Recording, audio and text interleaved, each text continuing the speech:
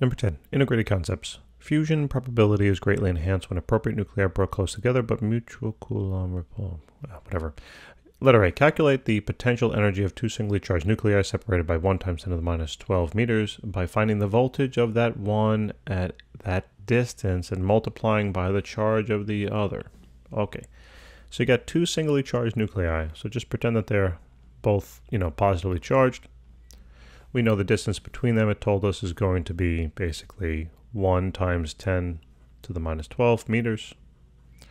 And what we got to do first is it tells us we got to find, the potential energy first by finding the voltage of one of them at that distance. So basically what that means is let's just take, the perspective of this particular singly charged nuclei. If I have a point, and this can be represented as a point charge, meaning that at a point we have a charge. And basically what we know then, the voltage produced by this single point charge, I should say, is going to be a function of the radius, or the distance away from that point charge. Okay? So we know then that along each of these, by the way, circles that I drew, the voltage is the same, right? Because the distance, assuming these are perfectly centered circles, which they're definitely not, but this particular, distance that I'm representing here should be the same as this particular distance all the way out to that fourth circle I drew.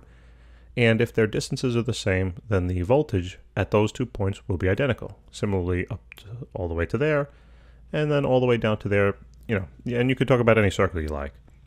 So that being the case, what's the relationship now mathematically between then the voltage produced at a distance from a point charge and the distance, all right, of that point charge? So we have then this formula: voltage will equal the electrostatic constant K multiplied by the charge of that point charge divided by then the distance between, basically, or the distance at a certain point relative to the charge. So in other words, right, if I want to find the voltage produced by this charge at this point, pretend the charge isn't there, then I got to know the distance and I got to know the charge value. So do we know the charge value? Well, we definitely know the distance. Do we know the charge value? And we actually do, because you got to memorize this, that it's a singly charged item, and a single charge has a charge of 1.6 times 10 to the minus 19th, right, coulombs. If it's positive, then this thing's positive. If it's negative, then it's negative. But in this case, we're just basically going to be looking at absolute values, more or less, or magnitudes, okay? So what I can now do is calculate then the voltage at this particular point. So the voltage at this particular point produced by this charge is then going to be equal to the electrostatic constant K, which is 9 times 10 to the 9, nice and easy to remember, times then that charge value of 1.6 times 10 to the minus 19 coulombs, all then divided by the distance, 1 times 10 to the minus 12. So notice that we can just throw this on into the calculator. So we take 9 times 10 to the 9, multiplied by then 1.6 times 10 to the minus 19th, and then divide it by 1 times 10 to the minus 12. So we get a value here of about 1,440 volts. Okay, and now that we know the voltage, right, how can I now find, and what they want us to do is they want us to find the potential energy. So knowing the voltage, how do I get the potential energy? You have to remember the formula that the voltage, or the change in potential amongst 2 points, is equal to then the change in potential energy, all divided by then the charge. Okay, that is basically placed at that particular point here. So now in terms of the picture, if I know the voltage at this point, okay, if I know the voltage at that point, and I know the charge at this point, it has nothing to now do with this charge, okay? If I know the charge then placed at this point, I can then find the potential energy necessary, in other words, to kind of keep it at that point. I'm going to keep it stationary. You know that these two things will repel, right? I mean, they're positively charged. So, to keep this here, doesn't it take a certain amount of energy, right? That's the idea. So now, to find then the potential energy here, I would have then taken the voltage that I found and then multiplied it by the charge placed at that point. Let me call this Q2, okay? I'll call this Q2, and this thing would have been Q1 for now, all right? Because I'm going to show you something here at the end. And that's what it's saying. It says now, if we go back to the problem, find the voltage of one at that distance, which we just did, and then multiply it by the charge of the other. And that's what I'm doing now. Find the voltage, we did, multiply it by the charge of the other, which I'm going to do. Okay, so now the change in potential energy, therefore, change in potential energy will be equal to then the voltage of 1,440 multiplied by the charge that was then placed at that particular distance, which again is a single charge, so it's 1.6 times 10 to the minus 19th. And what do we get? Times 1.6 times 10 to the minus 19th. And we get a value of about 2.30 times 10 to the negative 16th. And that is in terms of joules. And that's the potential energy. Okay, so what I want to do is actually do one quick thing. Okay, with you? So let's go back to this formula here and call this Q1, right? Because that's basically what it was.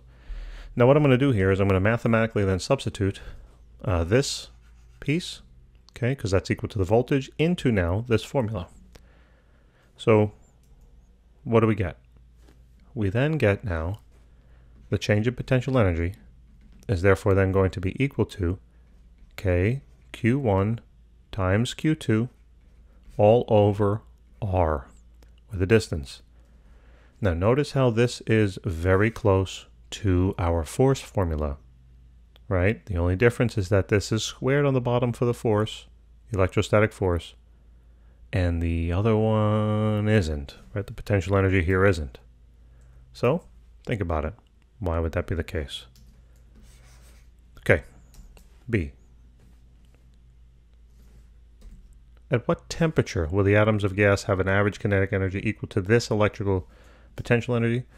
So they're basically now asking, so for letter B, they're saying that the average kinetic energy of the gas should equal then this particular potential energy that we just calculated.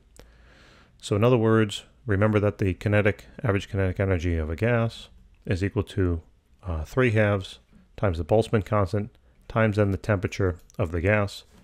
To solve this thing for temperature, I realize that it's going to basically be temperature will be equal to now 2 over 3, 2/3, and I'll extend this on out a little bit.